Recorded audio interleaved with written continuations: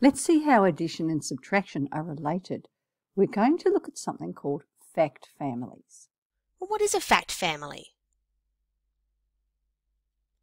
A fact family is a group of 3 numerals that are connected.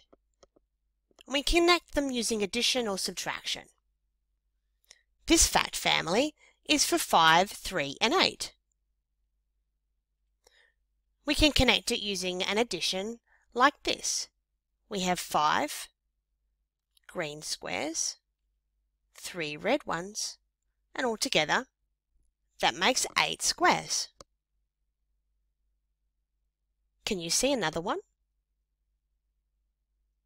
Yes, here we have 3 plus 5 also gives us 8 squares. Now there are some subtraction relationships here too. Here's the first one. Starting with 8, when you subtract 5, you would be left with 3 squares. Can you see the other one? Yes. Here we have 8 minus 3 gives you 5.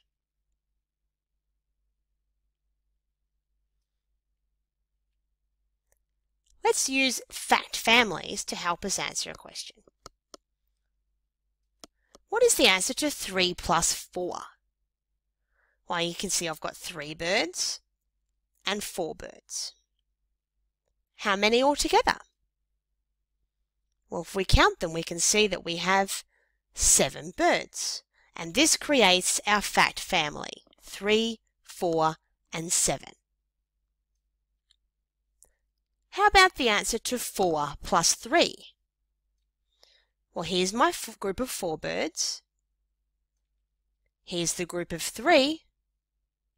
We still have 7 birds. So 4 plus 3 equals 7. What about some subtractions? Here we have 7 birds. And now we're going to take away 4 of them. 2, 3, 4. How many are left? There are 3 birds left.